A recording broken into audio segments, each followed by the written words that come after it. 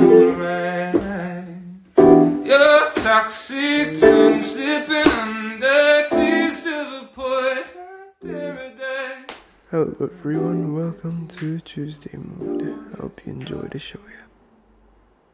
So yeah, hello everyone, welcome to Tuesday Mood. And today kita bakal ngomongin banyak banget because there's a lot of questions sama fan mails juga. So let's just get started. But sebelum kita benar-benar mulai, aku mau ngomong dua hal. Teman-teman minta maaf kalau misalnya audionya agak-agak meraspy or some shit like that. I hope nggak mengganggu banget. I'm in the process of trying to find a new mic. Jadi ya, it's gonna be fun pretty soon, but hopefully.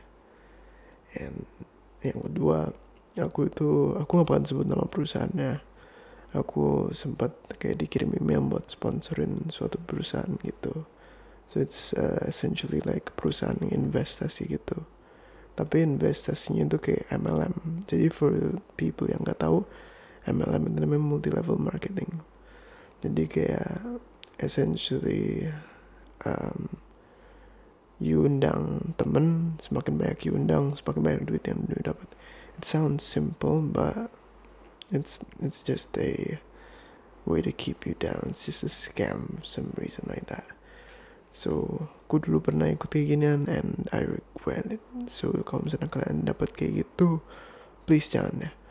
And aku gak mau kasih tau perusahaannya karena I think you guys should know gimana caranya. And it was pretty simple and straightforward aja. Kayak pertama, red flagsnya itu pas dia kirim email makin nama yang sama sekali aku gak kenal. Itu kayak nama-nama generic banget. I forgot what the name is, tapi depannya K gitu. It was so generic that it just feels fake. Terus aku sempat chat lewat WA, but nah, dia cuma carry, tapi itu baru langsung ditanya gitu. Dan one thing yang I could have taken it, soalnya the job offer yang ku ambil dari kalau misalnya dari website Nox Influencer, the price is pretty okay. Sekalian kalau misalnya aku juga mau ikut, I could have taken it and I could have taken advantage, tapi gue gak mau. So I don't want you guys buat gak kemakan sama MLM itu tadi. Thank God gue udah juga cek verifikasi, gue nonton review orang.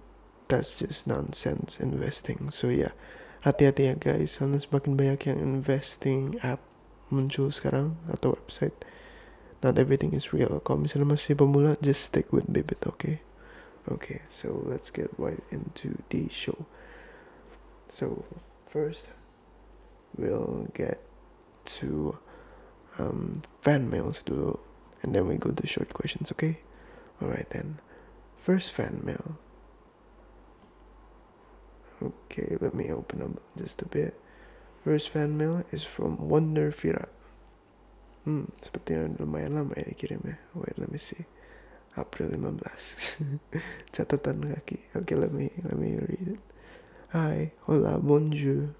Pesan ini berisi ketidakjelasan hidup seorang saya yang bisa dibilang bukan orang juga nggak paham, nggak ngerti nilai sekarang lagi ngapain. Tapi yang pasti sekarang lagi hujan. Jadi pengen seblak, tapi tutupin jual puasa ya. Kali gue makan siang yang ada kena rukyah mamang seblak. Tapi tidak apa, dikarenakan kebaikan bapak dan ibu mengajar, tentu saja tugas menjadi makanan pokok utama saya saat ini. Ini mah aku gak bohong. Belum selesai satu udah selamat pagi semua, bagaimana kabarnya? Si ibu menyapa dengan gembira, udah kayak lagi iklan kulit manggis. Belum lagi kalau dia tanya, gimana tugasnya sebentar lagi? Jangan sampai lupa. Oh iya, ini ada tugas buat hari ini, selamat mengerjakan. Wow, that's pretty. Ini mah apa ya? ini mah ya apanya yang mau diselamatin. Yang ada juga di rumah aku buat selamatan. Dilaporkan siswi tewas karena tugas ulang lagi. Si mama bilang, kakak gak pernah. Mama lihat belajar asik buka HP aja dari pagi sampai malam. Lah dikira aku mah dagang cilok dari pagi sampai malam itu. Mah ya, kalau pena bisa ngomong, aku mah capek kamu. ajakin gue yang mulu dari pagi-pagi kan. Kasian coba kayak gini mah ya, gak bisa gini terus. Pengen keluar tapi gak ada teman. uh Sepertinya adikku lagi kacau sebelah. Tapi tenang, pengen lagi main game. Pengen keluar tapi gak ada teman, gak mungkin kan ada yang baca sampai sini. Aku lagi baca sampai sini. Gak tahu ini apaan, tapi ya udin, saya hanya mencoba mengistirahatkan otak saya dan dari kumpulan tugas sekian aloha. Itu seperti kalau misalnya aku lagi mau curhat ke diri sendiri. But yeah, I don't fully get what you're saying, even though I get it. Emang banyak tugas sampai itu gurunya nggak pakai otak gitu kasih tugasnya, saking pusingnya bisa dibilang tewas. And I get it. Apalagi kalau misalnya kalau dimanifestasiin seberapa pusingnya. I think I get the point dari sini. So yeah, thank you Underviewer for this absolutely hilarious sama awesome juga punya fan mail. I really do enjoy it. And let's get right into the next one. Just another fan mail by Caramel Macchiato. Hi Sir Brent, how's your day? I know that maybe you're busy and tired, but I still hope that you're living your best life. Thank you. Aku mau curhat aja. Jadi aku lagi dalam suasana hati yang kurang baik sekarang. I'm really pissed off karena my work dicuri orang lain. Lebih tepatnya dikasih ke orang lain. So I'm a dancer. I do hip hop and contemporary dance. Whoa, nice. Love fucking dancer. Dan aku punya one more dance video project. I've been working on it very hard with my team and my coach. Mulai dari remix lagunya, bikin koreografinya, outfitnya, tempat syuting dan lain-lain. That's really awesome to prepare. Dan saat semuanya udah selesai dan kita tinggal syuting, tiba-tiba my coach decided to give it to another team. Well. So what did they do to the coach? That's fucked up. Nggak suka banget aku kayak gitu. Alasannya karena tim itu belum dapat project sama sekali. What the fuck? Hold up, that's some dumb shit. Somebody did something to the coach. Man, that's fucked up. Tapi kan kenapa nggak bikin sendiri aja? True. Kenapa harus ngambil kerja keras tim lain? Adiknya, why my coach did that? There's something going on. Adiknya, why my team members agree? Adiknya, if I'm overreacting or not, but fuck that. I'm pissed off. I'm pissed off too. Fucking hell, man. That's just fucked up. Apalagi kalau misalnya pekerjaan yang kita udah kerja keras bener-bener tuh diambil itu. Udah kita siapin, tiba-tiba mereka yang ambil. Oh shit, that hits close to home. I get that. Man, that's just fucked up though. But I'm happy that you're doing hard work though. Even though you gak bisa tampilin, I'm really glad that you also take the hard route. These guys may be cunts, but one day you'll get your moment. I believe in that. Keep doing what you're doing, and I believe in you. You can do it, Caramel Macchiato. Thank you for the fan mail. Thank you for sharing with us. And yeah, tetap semangat terus, okay? Don't let this shit bring you down. Okay? Coaching ngapain? So yeah, finally we have the fan mail ketiga, Augie Maple. Wow, Augie mau cerita, dengerin ya. Okay. Hi Brit, how are you today? Kalau lagi sedih jangan sedih terus ya. No, I'm feeling absolutely cheery. Nanti mungkin aku jelasin di akhir. Soalnya fan mail Augie kali ini bukan surat, tapi aku mau membagi kebahagiaanku di hari Minggu ini. That's really awesome. Sama ada request kecil. Okay. Jadi ada satu teman dekat aku yang ulang tahun hari ini. Happy belated birthday to him ya, atau her. Tapi sedihnya dia lagi isolasi mandiri di rumah. Fuck. Jadi gak bisa dikumpul buat ngerayain. Terus aku ada ide, aku dan temen aku yang lain ngumpulin video kita ngucapin ulang tahun ke dia sama diedit lucu gitu. Temen aku seneng banget habis lihat videonya sampai nangis dia. That is wholesome. I really like it kalau misalnya sama temen kasih kirim video kayak gitu. That's just truly awesome. Karena man, that's just something else. That's really nice of you, Augie, and your friends too.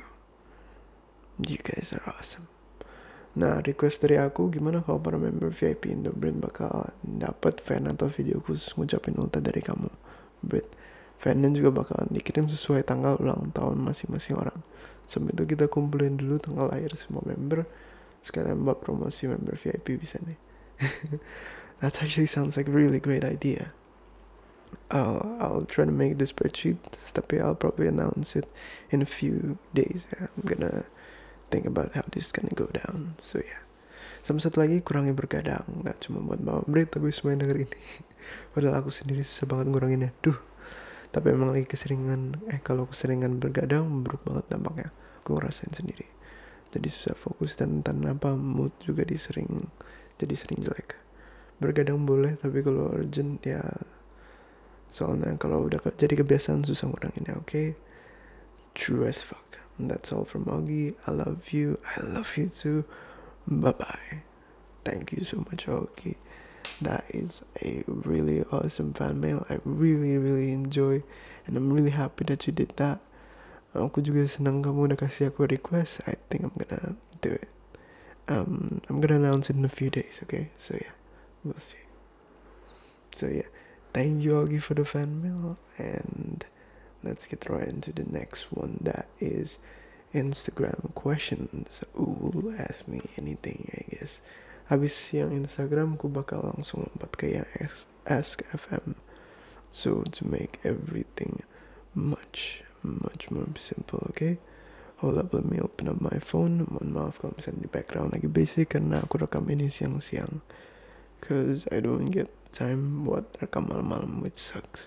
Tapi kalau misalnya nanti ada fan mail malam-malam, well, I'll be first to record. Tapi gak apa-apa, that's okay. So yeah. Let's see. Banyak banget responsnya. So let's start from here. Let's start first from Maulida. Pernah mengalami writer's block nggak waktu bikin script? Oh iya, jelas lah. Bukan cuma di bukan cuma di Indobrit, but also in writing as a profession. Karena aku screenwriter, I get through a lot of those. Kayak misalnya kalau misalnya klien kasih aku satu konsep tapi gak kasih tahu aku jalan cerita, that's gonna be hell for me. That's why I always take one day just to brainstorm the fuck out of my head. Same goes buat Indobrit, apalagi buat plan 1 bulan full. Pusing lah. What should I make, what should I write? But in the end, it's all worth it. Especially series, karena aku enjoy banget tuh series. Tapi usually I already have udah tahu apa yang bakal terjadi ke depan. So yeah, here it goes. And next, we have, by the way, thank you for the question ya Maulida. We have Lailita. Mengapa cowok kadang gak peka? It's, to be honest, it's really simple. Soalnya kalau cowok kan cewek kerjanya secara feelings kan, emotions. Cowok kerja secara logika. So sometimes cowok lebih mending langsung dikasih tahu gitu, kayak apa perasaannya, kayak langsung aja. Kita bayangkan masih kurang ngerti gitu. Why, kenapa serepot itu gitu. Tapi I get it kenapa sana maybe cewek masih kayak nggak mau ngomong secara frontal atau apa. And the guy, even though bener cowok harus bisa peka sama perasaan, tapi that's how men are wired. Just like how women are mostly kayak terdorong dari emosi, guys are mostly terdorong dari logika. I think that's the thing. Okay then, thank you for the question, Flaitita. If you want me to go on further, bisa ya nanti di comment atau nggak even fan mails. I would love to hear your story. So thank you. We have now Alda. Which city were you born in? Aku lahir di Jakarta. Nggak sih, lebih tepat di Tangerang, cuma sekarang pindah ke Jakarta. So yeah, something like that. Thank you Alda. And then not minus. Minus. Tanya. Hal sial apa yang pernah terjadi pas lagi recording atau editing? Kebetulan lagi record Tuesday Mood dan baru nyadar kalau misalnya audionya jelek banget. Aku nggak sadar kabel-kabelnya itu semuanya kayak kelilit, terus jadi kacau banget, jadi suara yang something like that. So imagine ngomong selama 30 menit full atau 20 menit waktu itu, and then when you're finished, you realize, oh fuck, audio jelek, I have to restart all over again. It sucks, but namanya juga hidup, nggak akan selalu ada yang work out, but we have to get back up. So yeah, I recorded it again, mohon maaf, and yeah, that's how it went. Thank you ya. Masih banyak kayak ini. So yeah, thank you Minus. Now we have Via. Ada gak sih konten yang kamu gak akan pernah kamu buat, either it's too sensitive or anything? I think regarding on a few pranks yang aku gak suka, like a few pranks yang kayak ada sih yang bilang, and I'd love to tackle it actually, kayak prank pura-pura putus. That sucks, but that always just gives me goosebumps. Kalau bisa bayangin aja, maybe I'll make it one day. And one more thing is sexual assault. I will not make something that is yang ceweknya nggak fully consent to. So maybe ceweknya nggak consent banget, nggak terlalu, tapi still wants to do it. I'll make something like that, like an unpleasant first night. Aku bakal lakuin sesuatu yang kayak gitu, but I will not make fully sexual assault or something like that. Kidnapping maybe, but in a playful way. Mohon maaf kata-kata yang melantur. In a playful way. Tapi kalau misalnya sexual assault just for the sake of it, I won't do that. Even though some people have that fantasy or some shit like that, like they want to know what it feels like or something like that, I'm not gonna make it. Out of respect sama orang-orang yang udah pernah, yang udah jadi korbannya, I don't want to do that. I seriously do not want to, out of respect. So yeah, thank you Via for the question. And then Sarah tadi bilang Bapak sibuk nggak? I belum sempat baca chatnya Sarah, maaf ya Sarah tadi. So we'll just read yang Sarah yang di atas. Apa konten yang paling berkesan buat Bapak dan paling Bapak suka? Definitely the Bodyguard series. I fucking like it because kayak I'm most proud of it. Soalnya itu kayak ibaratnya, maybe I'll make a video about this one, ngejelasin my thoughts on it. Kayak pertama kali coba Bodyguard tuh kayak, oh my god, that's really awesome idea buat suatu series. Aku suka nulis, aku lagi buat Indobrit shorts, why don't I make a series? Dan apa yang terjadi tuh kayak orang baru belajar mobil, belajar cara nyetir mobil, disuruhin naik mobil Ferrari, terus disuruh balap. It's not gonna be good. Even though you guys love it, I still feel like I can do better. That's why I'm making Bodyguard Season 2 a little bit more serious than any other one, including the bad boy one. So yeah, I'll probably make a video about my thoughts on dari setiap series yang aku pernah buat. So yeah, something like that. Thank you guys, Sarah. By the way, kalau misalnya kalian pengen fan art dari Indobrit, you guys can go to Sarah punya ya, fan artnya bagus-bagus, fucking like it. So yeah, thank you ya Sarah. Okay, now we go on to Linda. Linda bilang, kalau puasa kenapa ya lapar siang hari? Because we don't eat. Tapi ya seharusnya kayak gitu explanationnya Linda. Thank you for the question. Dapat accent British dia belajar kah?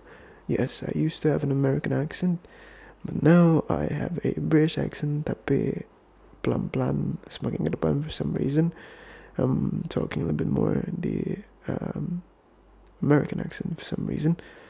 Maybe karena aku kebanyakan nonton American people now, that my accent is starting to mix up, jadi kayak agak aneh. So yeah, something like that. So kalau misalnya mau belajar, aku saranin jangan, karena sumpah cuma bakal banyak ditis. But if you want to, if you feel like you have a tough skin, go ahead, knock yourselves out, because it's fun yet also bad at the same time. So yeah, now we go to Ratu Sheila. By the way, thank you Lemon Bish for asking the question. Then now we have Ratu Sheila. Sheila, you are Jasmine without jazz. Whoa, that's a nice one. Mine. That's really sweet though. Thank you Sheila for making me smile more. So now we have Philly de Psycho. Do you like mint ice, choco ice cream? Anything that has chocolate in it, I fucking like it. So yeah, thank you, Philly. And now we have our final question from the Instagram. Dari Dahlia, Instagramnya sayangku Dahlia. Your favorite food? Suka pedas nggak? My favorite food, sepilih aku.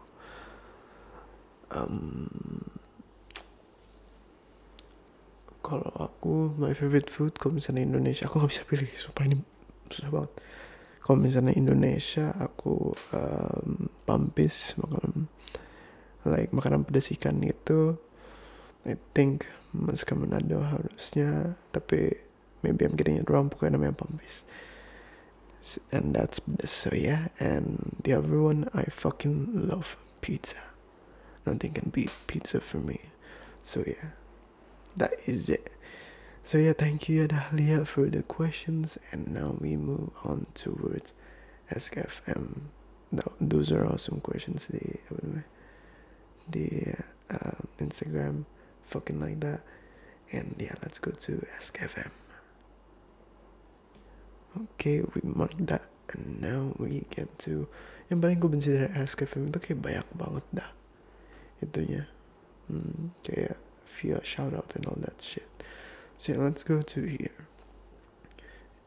Just a random question, when is your birthday? Birthday aku 21 Oktober ya guys. So yeah, see you then. You have a new question. Apa hal tersusah saat bikin konten BTW? It will be fun if you upload some bloopers, if there is. Of course I'll make it. Aku udah jawab ini malah. Aku nanti bakal buat, aku sih kebanyakan delete hal yang gagal. Tapi next time I'll just put it in a compilation so you guys can love it even more, okay? Okay, next question we have, how's your day, Ba? Pretty awesome today. Not much going on. I'm busy with a few stuff, but all is good though, thank you. Kamu apa kabar? Same question as that one. Okay, so I have a boyfriend, but I still listen to your ASMR audios every day before I sleep. Do you think it's weird? To be honest, I like your voice better than his. And I wonder if he finds out.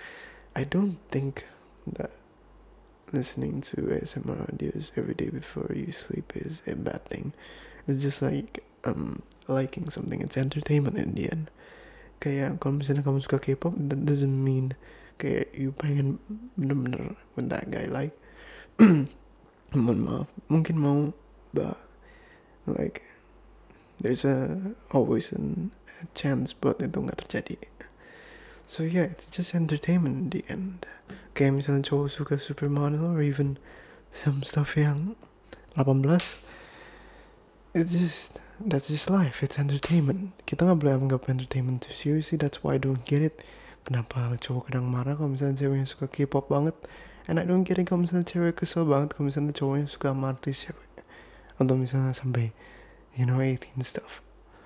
Don't really mind both of those shit, cause it's just entertainment in the end. Yang penting hatinya masih sesama. So, mohon maaf, batuk aku lagi nggak bener. Aku ada minum di samping, but we get to finish this first. I wonder what if he finds out. What if he finds out? I don't think he'll like it, cause I don't know what age are you on, tapi usually karena kita masih immature kebanyakan, we don't really get to know our own feelings. If we don't know our own feelings, kita nggak mungkin ngerti tentang feelings orang lain. So yeah, mungkin masih ada cemburu-cemburunya, but that's okay. In the end, it's just entertainment. Okay, now we have new question. Tell us, what is your ideal date? My ideal date, to be honest, anything can be an ideal date as long as we have fun. Tapi kalau misalnya aku bisa suka awal, datang terus ketemuan, and then we go to the bioskop, terus kita pesen tiket, dan lagi nunggu mungkin kita main time zone atau arcade gitu, and then we go to library, mungkin kayak perpustakaan. Habis dari perpustakaan sana banyak banget topik yang bisa muncul dari perpustakaan, library date. And habis itu kita baru nonton filmnya. Habis selesai nonton, probably we go on makan sore, I guess, atau makan malam. And then before we go home, probably aku bakal ada belanja dikit, just to spice things up.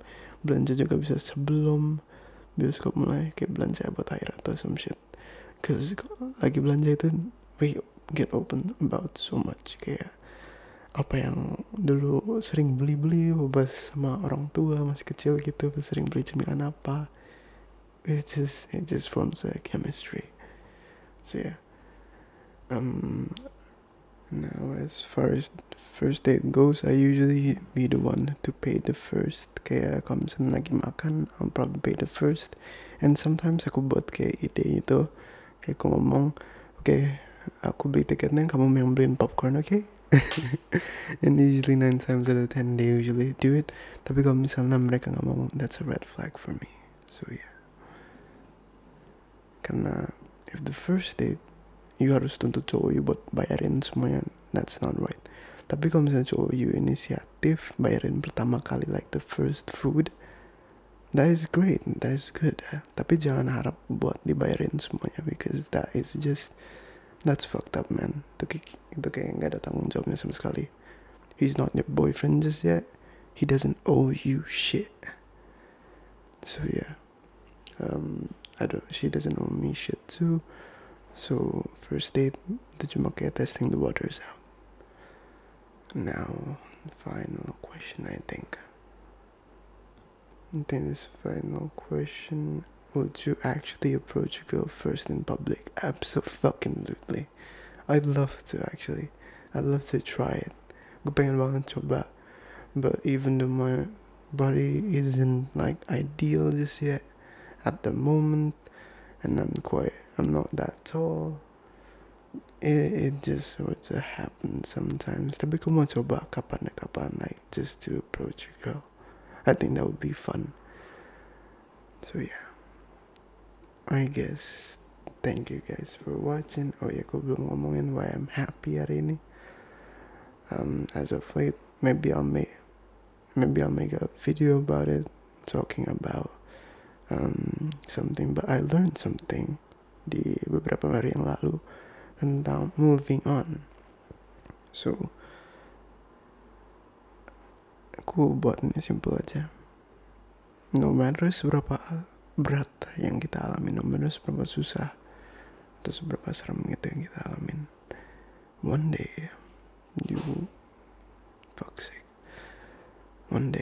kayak you bakal lihat hari itu, hari dimana you rasa kesakitan, and you be like, oh shit, that happened. Terus tahu sendiri, because you cherish the moment. So kalau misalnya abis on a rough breakup atau apa-apa yang buruk, don't forget about it. Rejoice that it happened. Senang karena udah warnain hidup kamu kayak gitu. Kayak kalau misalnya kamu bayangin kejadian yang buruk banget 8 tahun lalu, 9 tahun lalu, atau 5 tahun lalu, sesuatu yang buruk, kamu mungkin ketawa bayangin itu. And next few years you're gonna remember that too. It depends too how it all happens. Antara it's all about learning. Mau kita yang benar, mau kita yang salah, pokoknya kita sama-sama belajar in the end. In the relationship, kalau misalnya relationshipnya kacau, nggak ada tuh full sama-sama cowok yang selalu salah atau cewek yang selalu salah. Pasti dua-duanya ada salahnya. So in the end, that is it. I'm probably gonna make some a more kayak personal or even full video about this one, but yeah, I love you guys and thank you so much. Buset, sampai 30 menit. I'm probably gonna talk until I stretch it out to 30 minutes. But yeah, thank you all for watching. I hope you enjoy banget ya ini apa sih namanya, like the show. Maybe I'll put on a mid-roll ad mungkin pas di bagian setelah baca fan mail. Hopefully you don't mind. Kalau misalnya you don't mind, you kasih tahu. Kalau misalnya you mind, please do chat me ya. I'll immediately take it down. But thank you ya. I hope you enjoy the show and peace out there guys. I love all of you. Keep being at your best. Semangat, dan juga yang bagi puasa, semangat juga, okay? I love you guys. See you later.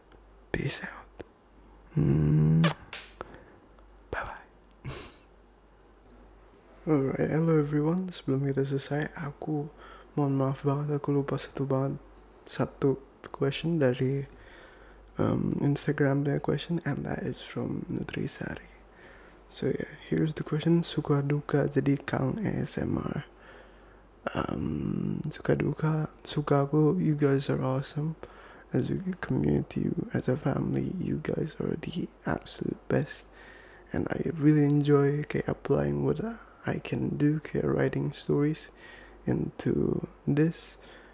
And I really enjoy buat karya sesuatu that is absolutely meaningful to you guys. So thank you.